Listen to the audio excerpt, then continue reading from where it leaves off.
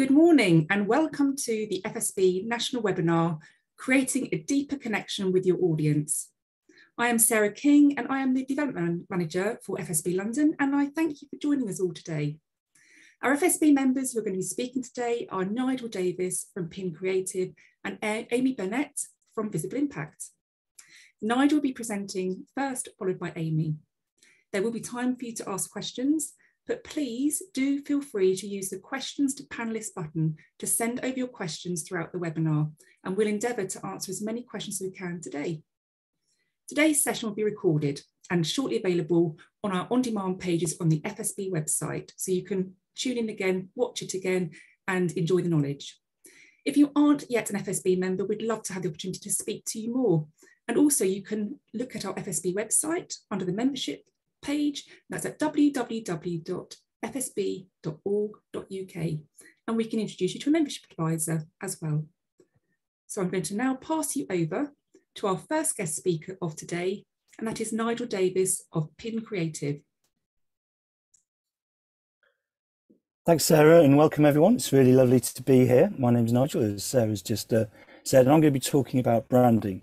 And I'm really passionate about branding, but sometimes I feel that it's a little bit overcomplicated. And so what I try and do is sort of demystify that and make it a lot simpler. So I've noticed through all the kind of work that I've done in branding that actually generally business owners have the answers, and my task is to actually bring that out to them.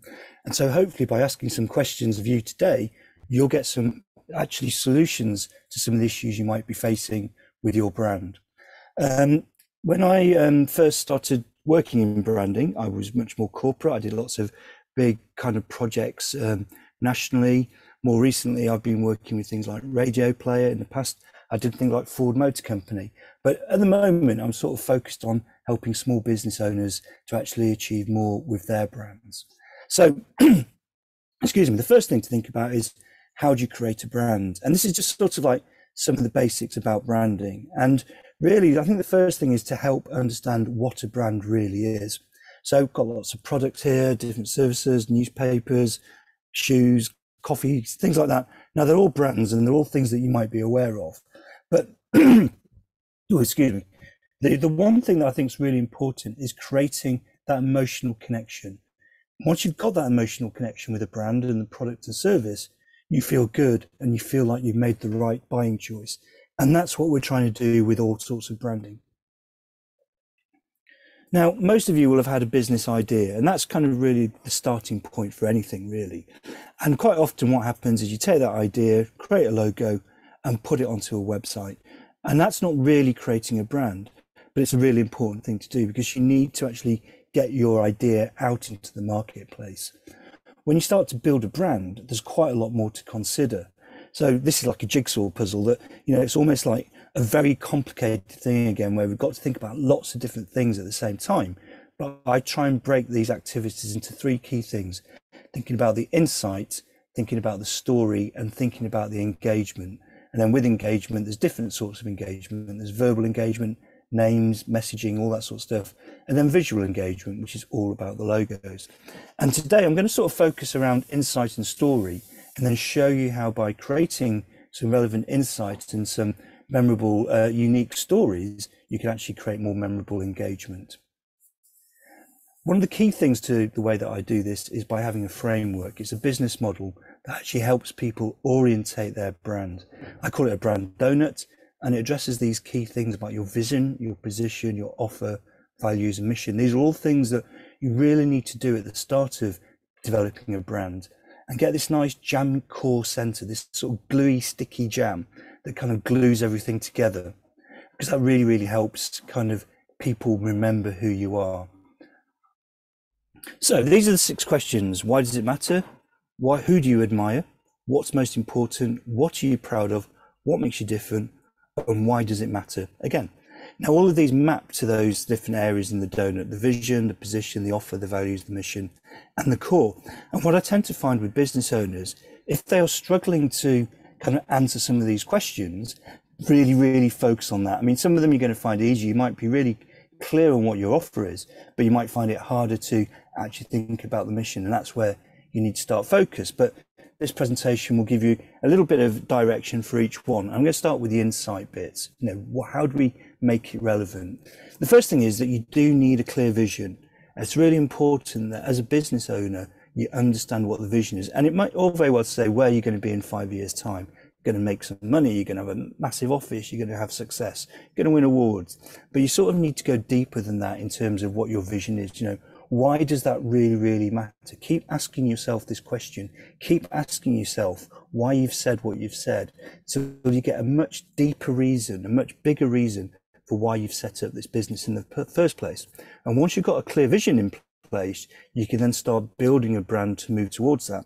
And it's absolutely fine if your vision changes, but at least you've got a sense of direction. So that's question one. Why does it matter?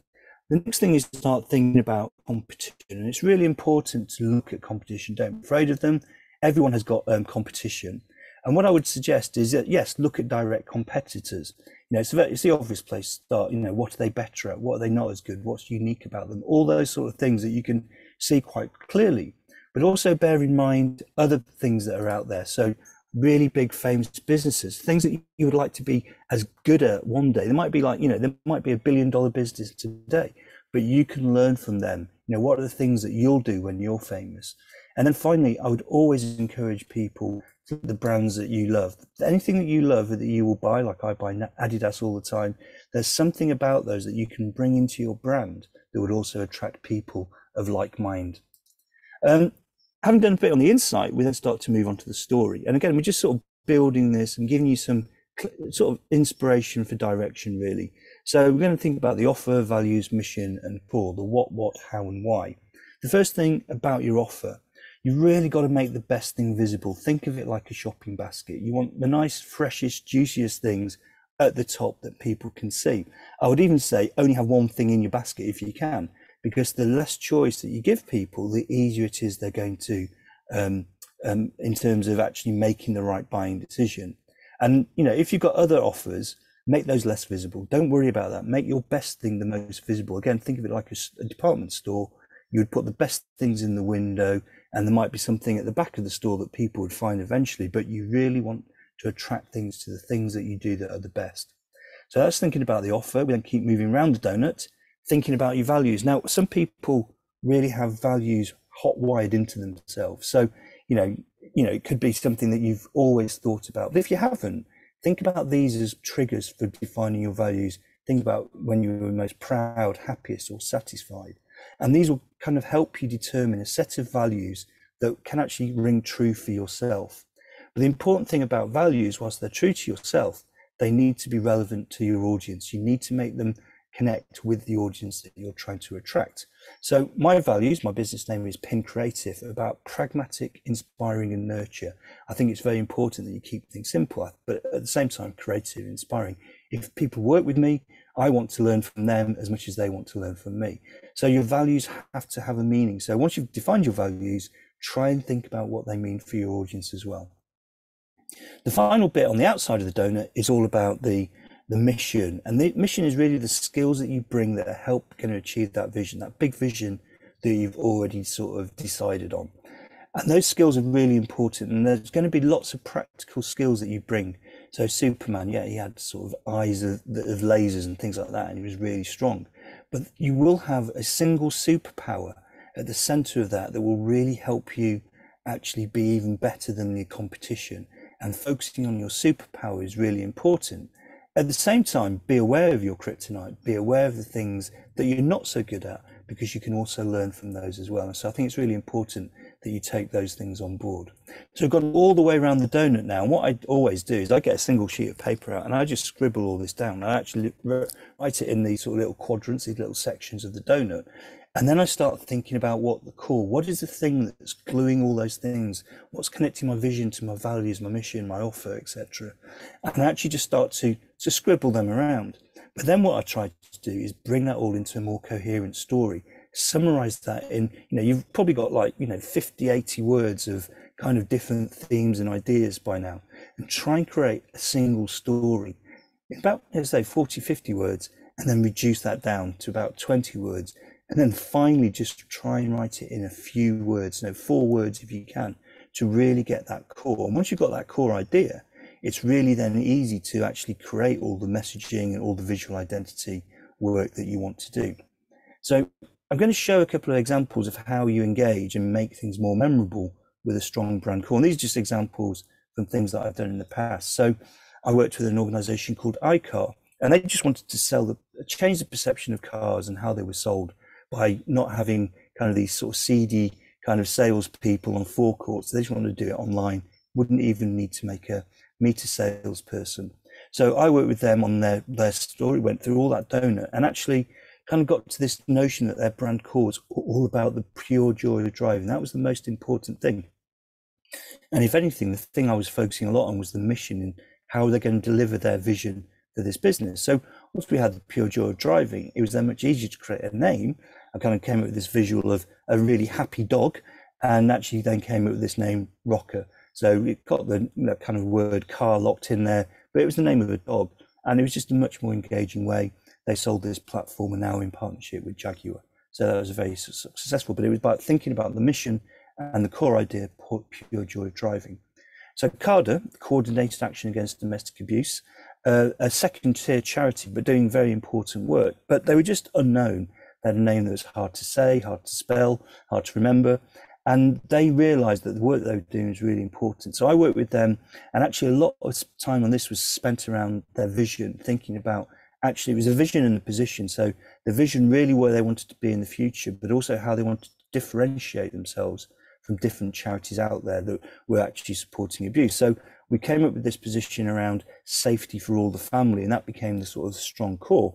Again, once we had the notion of safety for all the family, we rebranded them, gave them a new name, Safe Lives, and now they're kind of Duchess of Cornwall, soon to be Queen, is the patron of the charity. So they have a lot more cut through now. They have a lot more kind of fame, if you like, for the great work that they're doing, because they actually focused on their vision and their position. And then the final example I want to share with you is a firm called DAPW, Duvet and Pillow Warehouse. And they were lost in a crowded marketplace, selling kind of duvets and pillows out of brown boxes, just like you might get from Amazon or anywhere. And they were really sort of struggling to cut through. So I worked with them, and a lot of this was focusing on their offer, thinking about the things that they sell. Because at one point they could have sold anything to anyone almost, as long as it was in a house. But we said, no, let's just focus on the bed and bath market. It's big enough. And thought about what actually connects the bed and bath market. And it's all about enhancing relaxation time. And once we've got that notion of enhancing relaxation time, start of the day, end of the day, whether it's having a shower or having a bath or going to sleep and waking up fresh, all those things, we were then able to think of a name that was more compelling for them, Soak and Sleep. And within a year, they actually got better recall for their brand than IKEA and John Lewis that had been doing this sort of stuff for years. So they're just a few things that I wanted to kind of express. So once you think about the donut and those 6 questions, find where to focus and then actually kind of deliver on that through the engagement. So a couple of takeaways really is that from the insight, really look at competitors and admire brands. You can learn a lot from them. It's not copying, it's learning. In the story about making it unique, limit your offer, streamline that journey, make it really simple for people to find the things that they want. And then finally, when you're making it memorable, just simplify all the elements, keep them as simple as possible so your message is clear. Some people kind of create these brands that get really, really complicated and no one knows where to look. So hopefully you found that interesting. I'm going to answer questions at the end, or I'll look into the chat. If you want to learn more, you can do a quick brand check. So we'll put these links in later, but 2 minutes to find out where you need to focus on your brand. Just answer some questions. It's very, very quick and it'll give you some results. Or you can also download the guide. So everything I've gone through, the 6 questions in detail, asks you those questions and shows you how to fill in your brand donut and actually then help you move forward with your brand. So hopefully that's helped you with untangling your brand. And next I'm going to pass over to Amy that's going to talk about video. Thank you.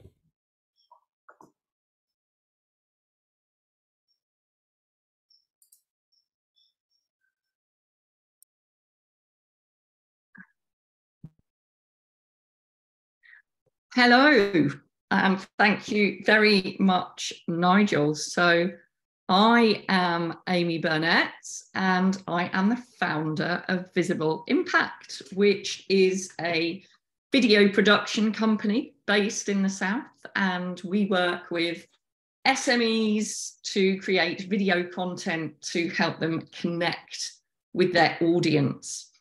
And I'm very passionate about using video for human connection in particular.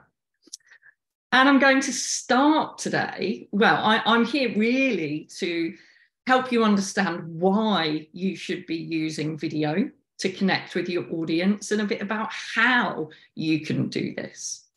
So, going to start by looking at some numbers.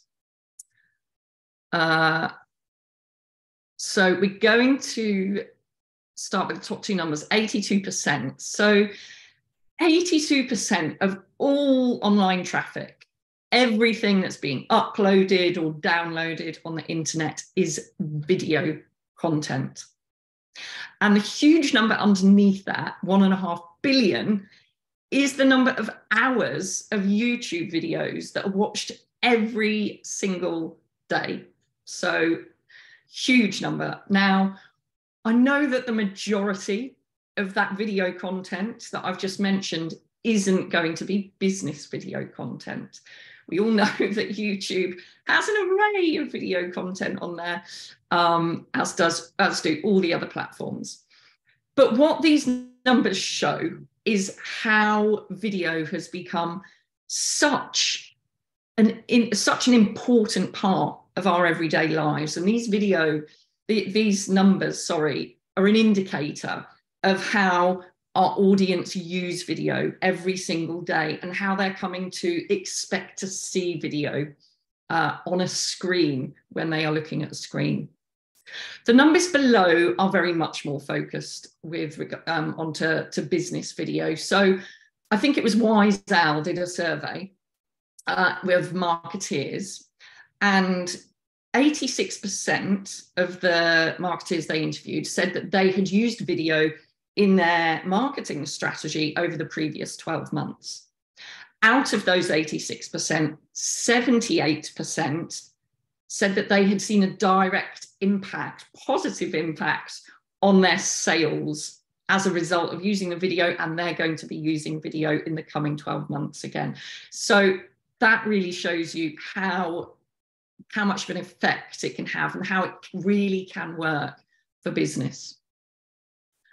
But so we're told that we should be using video all the time. It's something that many of us mean to do. A lot of us never quite get round to doing it. It can often slip down that to-do list. But what is it about video that works? Why those marketeers, why are 78% of those marketeers planning on using it? Well, there's a number of reasons. Firstly, it captures attention. It's a moving image. So it is perfect for social media. You know, it's attention grabbing. It's somebody's eye will be drawn to that rather than a static image or static text. So it's great for social media. It can be really easy for the viewer to consume your content. You know, video is easy. It can convey messages in a very short period of time, and we're all time short. Our attention spans are decreasing and decreasing all the time. And so that's what makes it really good for the viewer. And also it can be entertaining. Your audience, you know, we're every time we're looking at a screen these days, we're being entertained in some form or another. And that's what our audience are expecting. And then with regards to your branding, video is a great opportunity. There's so many layers within a video that can help you connect your brand with your audience. So you've got an opportunity to use music, you can have text, you can use animation, you can use a voiceover, you can be filming something live. There's so many layers there that you can build to really create a brand overload. And when you've got all those layers together and you're connecting with your audience visually as well as through audio, the science behind it means that those connections are being embedded deeper into their brain, the brain of your viewer. It's creating much, much deeper connections, which is really what we're after, because it's those really deep connections that builds the coveted know, like, and trust that we're all after as business owners. And it's a fast track, really, to that know, like, and trust. The deeper your connection, the faster that know, like, and trust is going to happen. And then human connection is so important. We all know people buy from people. And that's because we are hardwired to look for faces. When we're born as babies, within days, we're scanning a room or scanning the world, looking for faces to connect to, and that never leaves us. And that is why they say people buy from people. And there's been research done, you know, there's little cells in our brain that light up when we see faces that we recognize, whether that's on a screen or whether that's in real life. And as a side note, they're called Aniston cells because the researchers used Jennifer Aniston's face during the experiment. So there you go. So if you want your audience's Aniston cells to light up, then you need to get seen, get your team, get yourself seen on that screen and build that human connection. And so where should we be using video content? Well, the answer to that is whatever channel you are using. Your client base want to be entertained wherever they can be. They're expecting you to use a mix of media when you reach out to them, wherever they are. And with all the communication and social platforms giving you the opportunity to use video now, there's really no excuse. And there is one very latecomer to the video party, which was LinkedIn. Facebook and Instagram, obviously, were very early adopters. But you have got access to all your audience with regards to video now, because LinkedIn have absolutely embraced video content, and they offer a huge selection of ways to use video on their platform. I think there's 7 ways, maybe there's more now, who knows. But my absolute favorite is the direct message. And I think it is one of the most underused video tools within LinkedIn. But it's just a fantastic way to keep in touch with people.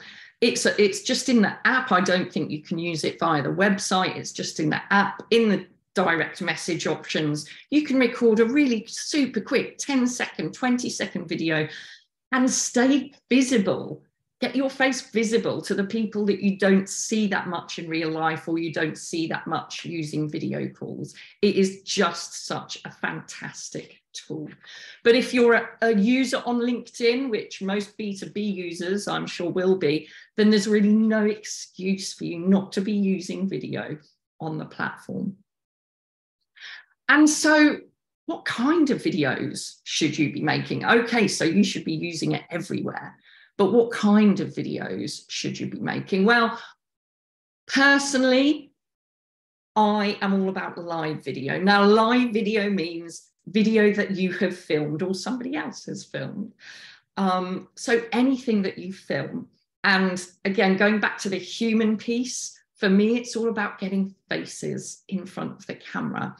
So there's lots of opportunity for you to do this, whether you're on your own or whether you have a team. You know, get your people seen. And your people include your clients. You know, your clients can tell your stories via video. And one thing that I will say at this point, I know speaking on camera can be a very daunting thought, and lots of people don't like the idea of it. But I want you to remember that you don't have to speak directly to the camera. Most of my filming is actually done interview style, and that can really help make it a lot easier and help people to agree to go on camera in the first place. So get your people seen. Events as well, fantastic opportunity to get filming and show your audience what you're doing with your business. There's the education piece, which YouTube is fantastic for, all those how-tos, tutorials, as well as using little snippets of them on social media. Updating your audience with the news, what's happening in your business. You know, this is no different to the content that you might be writing about or using still images with. There's not really any difference with what you can create with video content. And don't forget to have fun with it, which many people don't think of fun when they're getting in front of a camera, but it really can be. And there's some great fun tools you can use as well. You've got time lapse, you've got stop motion, really fun little videos that you can create to mix it up and keep your audience engaged. And as well as live filming, there are obviously other options with video as well. There's animation available, and for all budgets these days as well. I mean, you can create a little animated video on Canva.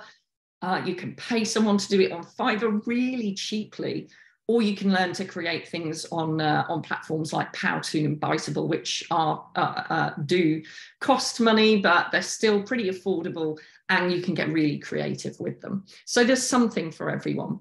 And then my least favorite is stock video.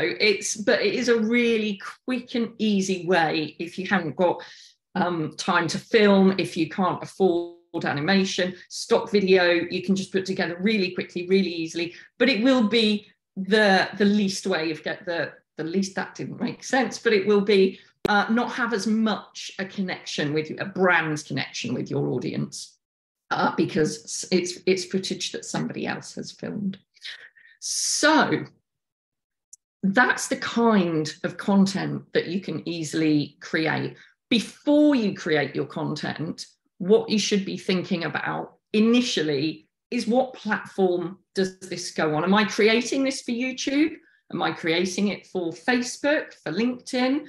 Because that will dictate some other things which are very important when it comes to optimizing your video and making the most of it. So your format, so is it going to be animation or is it going to be live filming? What's the content? What am I doing here? What am I out to achieve with my audience? You know, if you're on YouTube, the tutorials are great. If you're on Instagram or on TikTok, then it's got to be short and entertaining.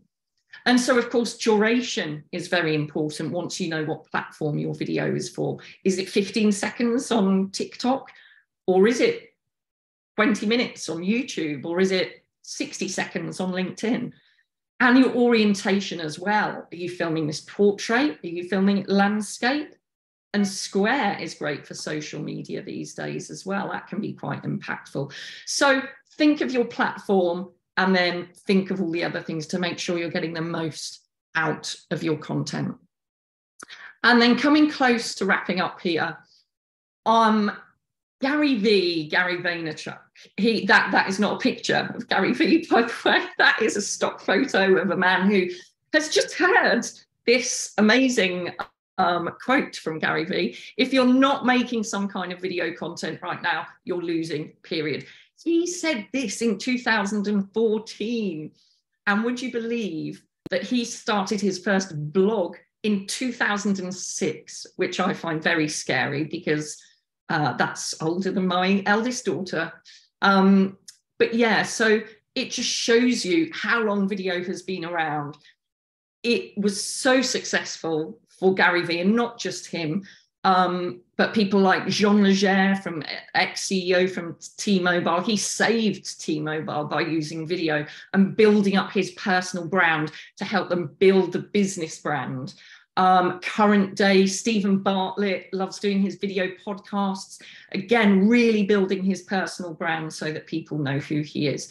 So it does work. There's some great examples out there that video is so powerful with that connection. And so these people have done it. How do you start? Well, you just press record. It's great to pay someone to come in and create professional video for your website. But on social media, there is no excuse. You've got the most powerful tool in your pocket. And all you need to do is to press record with the camera facing you or somebody else or something else, and just get into the habit of doing that. It's super quick and easy. And don't forget that when you see these polished videos that people are posting on social media, they didn't start like that.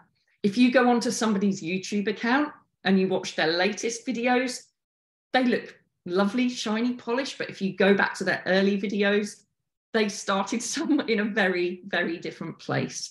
So just press record and rinse and repeat. And if you need help, call in the professionals.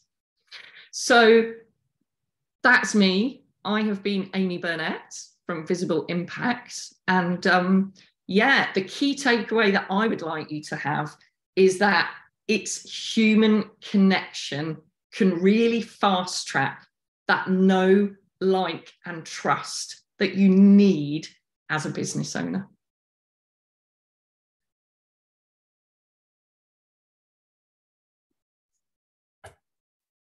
Gosh, thank you very much indeed to both of our guest speakers today, to Nigel Davis and Amy Burnett.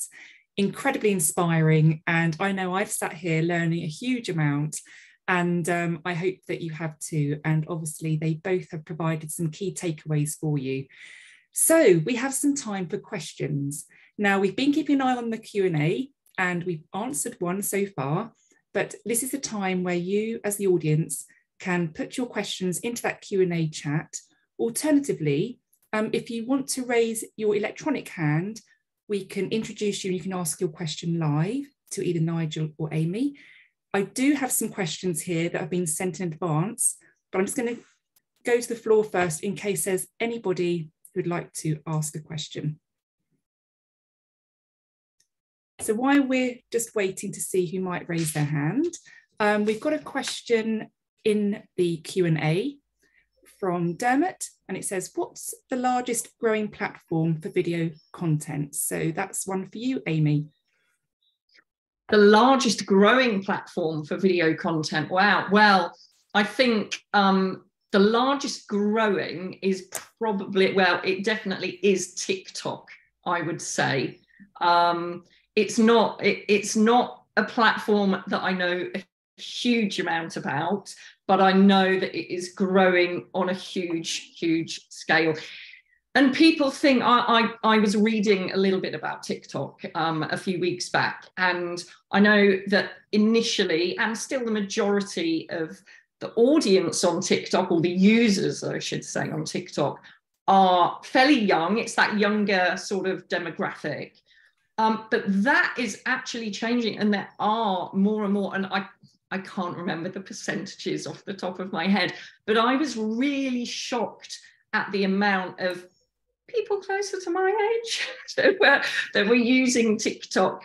It really made me stop and think, actually. So I'd say it's certainly grown hugely with older audiences as well as the younger ones. So growth-wise, definitely. Although a big shout out to LinkedIn again, because I love the way that they've really embraced it recently. Oh, thank you very much for that answer, Amy. And just a reminder actually to all of our delegates today, please just use a Q&A chat box here for asking questions. And I can see some more that have come in while you've been providing the answer, Amy. So we've got a question here from Isabella. It's, can you both give us ideas of packages and prices you offer? So shall I go to Nigel first on this one? Yeah, thanks, Isabella. A good question. And yeah, putting me on the spot in terms of what I can offer is that I do have a number of different ways that people work with. One is a one-to-one course over 6 hours. I help people go through all those things that I've just gone through, and that's about £750 at the moment. I also work directly with brands and help them, but that can start from anything for £2,000 to £10,000 to £20,000. It really depends how much work is involved, but there's lots of ways of working with me that are at the low end. So I would say get in touch. Thank you very much, Nigel. And Amy, would you like to add to that? Yeah, so really, unlike Nigel, who's got lots of different ways of working with him, really I'm just about live video production. I don't have set packages, because when it comes to video, there's so many, well, anything creative, as Nigel will know, there's so many variables, you know, certainly when it comes to video. And so I don't have set packages, but generally working with Visible Impact, would say a starting from point of about 1.5 to 2,000. Yeah. Oh, thank you very much to both of you. So I've got another question here from Ellie. It says, hi, thanks so much both for your presentations. What is the value of live videos as compared to reels for sales and for follower growth?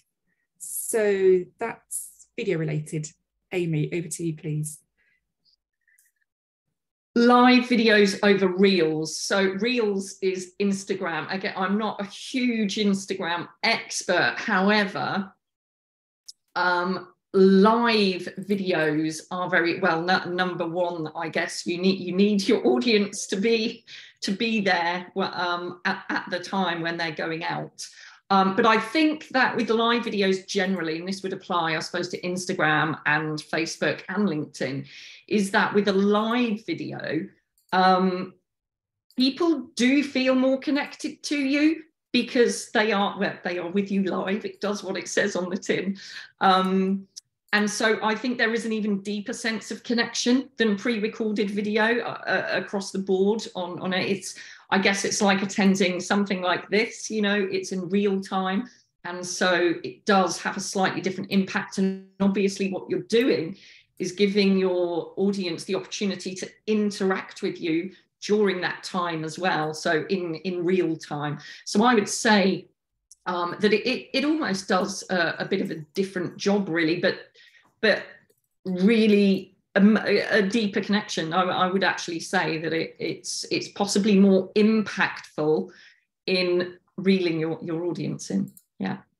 Yeah, interesting answer, Amy. And I know from my own experience, I have recently been practicing using reels on Facebook to get used to it. And each reel I've created has just got a little bit better, little new aspects used. So I was going to just actually ask Nigel about it too, because I know, Nigel, your business uses Facebook. Have you experienced or used reels or live videos on that platform, and how have you found that to help your sales or follower growth? Yeah, so all I do know is that, you know, as Amy's sort of very well put, is using video makes a big difference. I think I've done a few live streams from Zoom into Facebook groups and Facebook publicly, and it's amazing who's watching, because when I assume that even on Facebook, when I don't do it to my group and I do it to my page, that no one's interested, and then you sort of go down the pub and says, oh, I saw you talking about this nonsense about branding the other day, what's all that to do with donuts? It was quite interesting. So I think people will kind of look at it, and I think, you know, for me, I probably don't do it enough. I'm guilty of not doing it enough. That's 100%. So that's where we talked with Amy. Amy says just press record. Just press record. Yes. So we've got another question here actually from Sharon. Can you recommend a good place to learn Premiere Pro or other creation platform? No, yes, for video editing, Premiere Pro is a video editing software. Yeah. And it's probably the most widely used video editing software, to be honest, within the kind of corporate video world. It does require, Premiere Pro requires a certain level of skill. With regards to something that's a bit more of kind of entry level, there is something, and the name has completely slipped out of my mind. It's fantastic, and I always recommend it. And I can't. Don't worry, Amy. If you remember it before the end of this webinar, please mention it. Absolutely will. I absolutely will. But there are lots and lots of kind of entry level video editing and also video creation. Like Biteable is video creation, where it's got lots of animation and stock video and things you can bring into your own videos. There's lots and lots. But I'm actually going to look up that other name and I'll come back to you. Oh, thank you very much. So what I might do is I might just ask a question for Nigel next while you're looking that up. So I know one of the other questions we've got is video related. So one for Nigel, this is one that's been sent in earlier actually. Which is a better brand name for my business? a personal name or a corporate name? What do you say, Nigel? Yeah, it's a good question, and I think I've had a changing position on this. It was interesting that Amy mentioned, I can't remember the name of the brand, but the talk, might be Talk or something, that where they'd started using video to kind of elevate the brand, but it was the MD or the owner who's actually the visible part of it. And it reminded me of the sort of 70s Razor ad, Victor Kiam and Remington. And I think the answer to that really is that you probably need both. So if you're just a coach, an independent person, obviously your personal name and your personal brand is really, really important. But I would consider having a corporate brand name, even if it's just something that sits underneath you, because it's actually very useful for even practical things like business, invoicing, setting up bank accounts, and actually distancing you as a personal person away from some of the admin. It also enables you to kind of build other products and services. But if you're a corporate person, so I've got a name, Pin Creative, which is my corporate brand name, it's really important that you become well known yourself as an independent, as an individual, as a person. So you've got to get out there as the person, as Nigel Davies, as much as promoting Pin Creative. Otherwise, the business won't be able to move forward. So there you go. On the fence answer, bit of both, really. No, it's very good. And when you make reference to your company name, I liked the way that you connected your values with your company name, where you said P was, I think it was pragmatic, I was inspiring, and N was nurture. That was a really nice approach, a nice angle, actually. Thank you. Yeah, and it's a good thing, because people don't normally ask, but with any naming, the secret is that it shouldn't be that obvious what the name is. But when people ask, you want to have a good story behind the name, and with Pin, yeah, that's the story behind it. It's my values, so I can remember them. They're hardwired into my name. Thank you. Oh, thank you, Nigel. Now, before we go on to the next question that we have, so Amy, did you remember? I Googled it. Okay. It's called Filmora Wondershare. And that is a really cracking piece of kind of more entry level software that has it's got, you know, you've got potential to actually get deeper and deeper into it, but it's good for beginners as well. Yes. Yeah, and just on Nigel's point there, it was Jean Leger, EE, that was built his personal brand and pretty much saved EE from dying a bit of a death, to be honest. They were in a really bad way until he came along and built up his personal brand and saved the business brand. Yeah, thank you for sharing that. So thank to Sharon, we've answered your question there, and thank you for looking that up, Amy. So I know I can see a question here from Shanae, but it just says, hi, Nigel. So Shanae, if you're on the call still, please could you just re-enter your question? We'll come back to you shortly. I've got a question here from Deepak. How do you map the spend on this video marketing to real business? So shall I, well, that's to both of you actually. So how do you map the spend on video to real business? And then a question, how do you map the spend on marketing for Nigel to real business? So should we go to you first, Amy? Sorry, how do you map the spend? Yeah, that's the question that Deepak's asked. How do you map the spend on video to real business? On video to real business? Yeah. I think maybe I'd need a bit more information about what he's actually after. Okay, Deepak. I think what I would probably add to that is that you can't just sort of say, oh, I've spent £100 on a video, £1,000 on a video, or £10,000 on a video. All these things have got to be done over time, and then you'll see the longer term impact of activities, rather than saying, right, if I invest £10,000 in video today, will that generate me £100,000? It's almost impossible to say.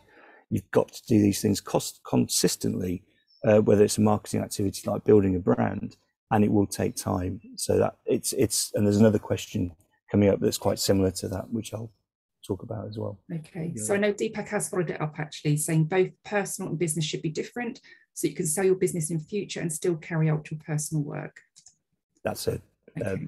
That's just a response to that previous comment, and I'll just pick up on that. And I think so Deepak's comment there about the naming, I think that is right, that you want, but not everyone wants to have a business that is to be sold. They want the fame for themselves. So it's going to come down to personal choices. I'm going to put a link into something which is a quick quiz that helps you make a decision about corporate versus personal branding. But you really just kind of need to do what's right for your audience. It's kind of, this sounds like the obvious thing. You don't need to, I think in terms of getting value from selling, you can have a named brand in, you know, and my go-to example for this and where it goes both right and wrong is Jamie Oliver. So it went really, really right for him for quite a long time, and then it went wrong. And so then he tarnished his own name and almost had to start from scratch again, but using his own name. And that's because he actually went in back to what I was saying about the offer. He started doing too many things to too many different people. And as soon as Jamie got back to his core thing about helping people kind of cook in a simple way, it was a much stronger brand again. So you can do both. That's really interesting. Thank you. And Amy, did you want to add anything at that point? No. I think Nigel's covered it pretty well. Lovely. No, thank you very much.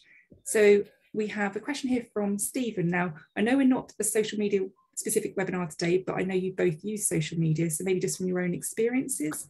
So regarding social media, we've talked a bit about Facebook and Instagram, but posting algorithms, is there a minimum number of posts a week and time of day when a post is really important? So from your own experience, what do you think has worked for you, Amy? I think it's just all about understanding your audience. It's where is your audience and when are they on it? Everyone's audience is different. I mean, B2B, there is a thing with I mean, LinkedIn is the platform that I use most, and there is this kind of theory that, you know, you need to get on there at 8 o'clock in the morning. Your post's got to be kind of either around 8 o'clock or around lunchtime, because that's when people who are working generally are on LinkedIn. It seems to work, that the sort of 8 o'clock in the morning seems to work better for me. Having said that, if you're on Facebook and you're targeting, you know, you may be more B2C and you're targeting, I don't know, sort of mums who are age 35 to 45, maybe a Friday evening is going to be your best time, because they might be sat there with their, well, I know I am sat there with my glass of wine. You know, if I'm your audience, that's the time to get me on Facebook. So it's you've really got to think about who you're targeting when you make decisions like that. Some good advice there. And Nigel, did you have anything else to add to that? Yeah, I think all I would add is that you've got to be doing it quite regularly. That is the key thing, because I wouldn't worry too about the algorithm 4 times a day or however many times a day, but do it regularly. And just remember that, you know, classic advertising, you see the same advert, if not for months, for years. Don't worry about people seeing it again and having to do new content every single time you post something, because some people won't have seen it, some people have forgotten about it. And so keep repeating things and doing it regularly, is my advice, like everyone else is doing in the advertising world. Brilliant. And thank you very much, Nigel. And just Amy, I've got just a quick ask. Francine has asked, can you please type the name of the guy of EE? So if you wouldn't mind just typing the answer in that one, that would be really helpful. Thank you. And we've got a question here from David Allen Sudworth, similar to one that's been asked previously, but just in case you've got anything else to add, please. Hi, how do you measure success through brand awareness as opposed to quid pro quo advertising? Yeah, it is similar. I think the challenge is, you know, people talk about return on investment. So you can only measure success of activities if you set up some parameters today to measure what it is that you're doing, and then the measure of the impact and set some goals. That's the only way you do it. And there'll be lots of different ways. I'm not a pricing or expert in any of that whatsoever.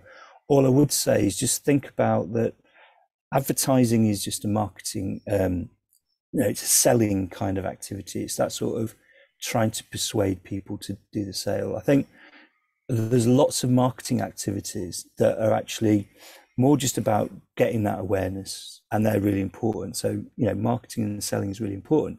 But the third bit, which is branding, which gives people that kind of compelling reason to buy, back to this sort of why.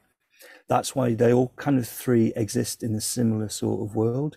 So you don't do one or the other. They're all slightly different. They all help and support each other. So you've got to be constantly getting your message out there. You've got to be constantly selling stuff, but you've got to be constantly giving people that reason that your brand is more important than anyone else's. Yeah, thank you very much, Nigel, and I hope that's helped there with answering that question.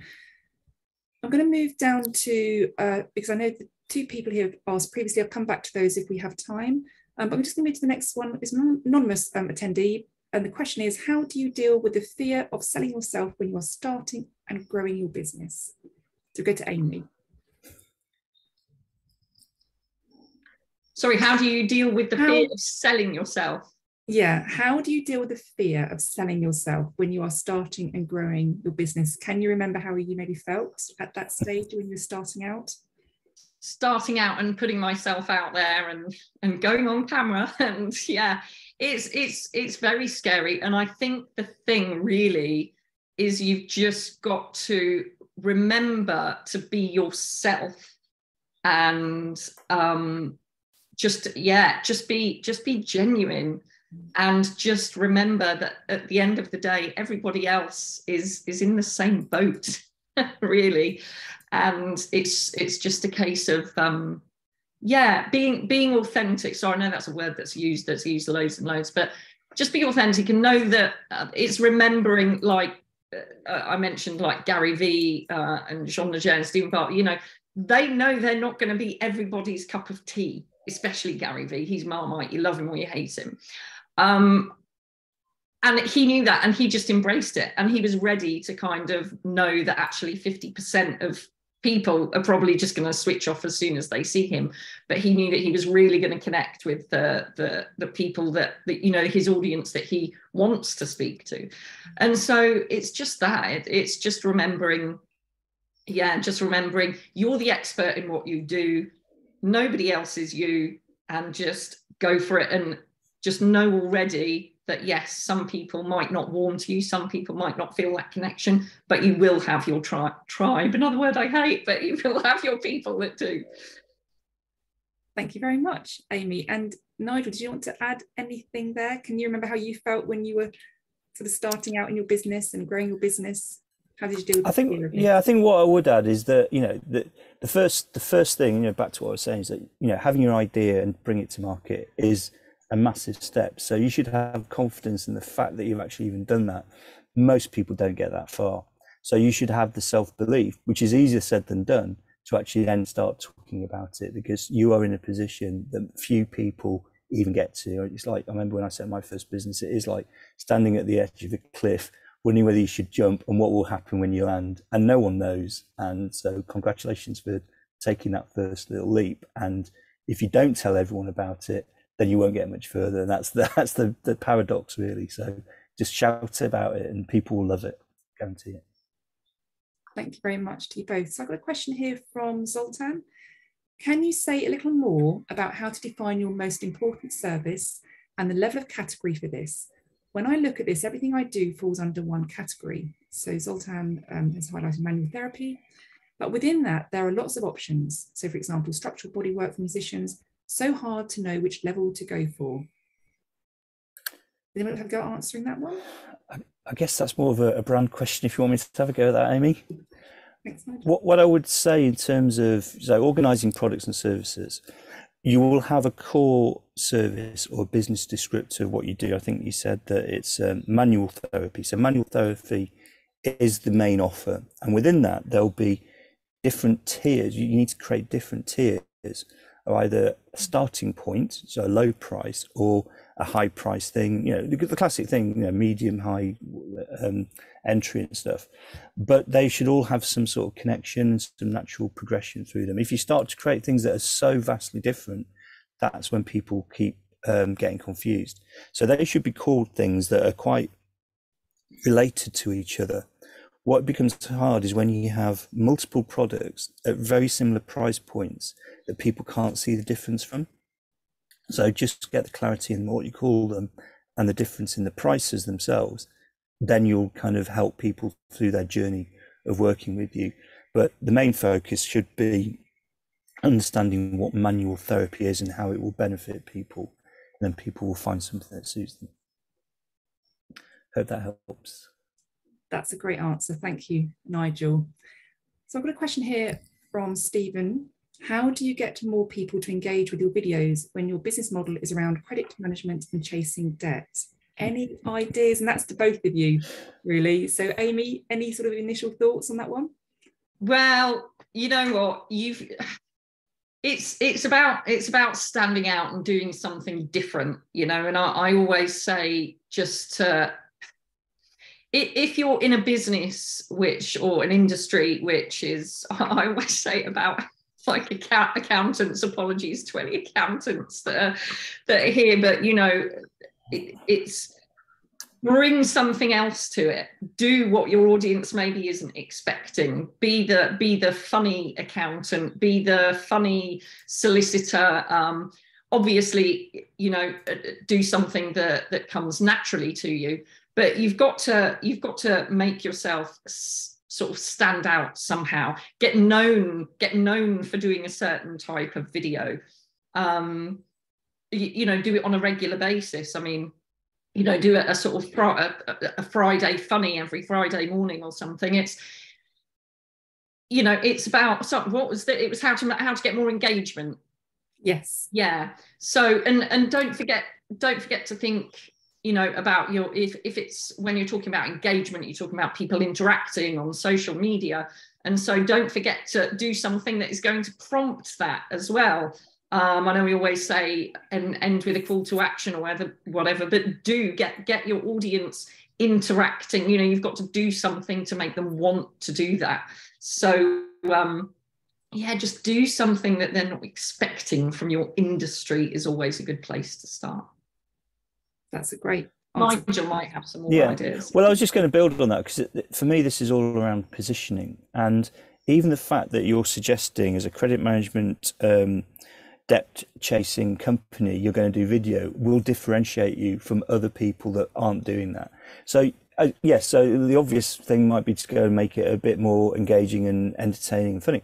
But I think the fact that not many people are doing them at all will differentiate you enough for people to get engaged. And I think what you don't want to do is approach it, I would say, from a brand point of view, as a scary thing, but you as the professional, as a kind of go-to person that can support and help people through this, because you're a nice, lovely person, is probably the way to do it, rather than saying, "Are you scared of debt? I'll help," because that will put people off. And we talk a lot, certainly in charities, things about not, you know, kind of, you've got to get people to look at you rather than turn away from you. And when you're talking about a subject that is tricky for people, you've got to do that in all the compassion way as well as be engaging. But you'll make a difference by just doing video. That's number one. I want to say thank you very much to both of you for taking all of those questions today. We've only got a couple of minutes left now. So I just really want to say a very big thank you to you both as our guest speakers today to talk about branding and video creation. And it's been incredibly insightful, and I've definitely learned a lot. And I know, and I'm sure our delegates today have learned a lot too. So thank you very much to Ping Creative and to Visible Impact. I'm going to ask you one quick question, both of you. Nigel, what's your call to action today for our delegates? Well, I would say that, you know, the number one thing to think about is learn from the competition. This whole thing about position, just like a bit saying, knowing what competition are doing is going to really help you to align or differentiate yourself. And it's the number one thing that I don't actually hear people talking about a lot. They talk a lot about, know your audience, know your offer, understand your competition. I think that will really help people to be different or aligned, because you can have a benefit from aligning with someone that's doing something successfully. And Amy, in 10 seconds, call to action from you. Oh, you know what's coming. Just press record.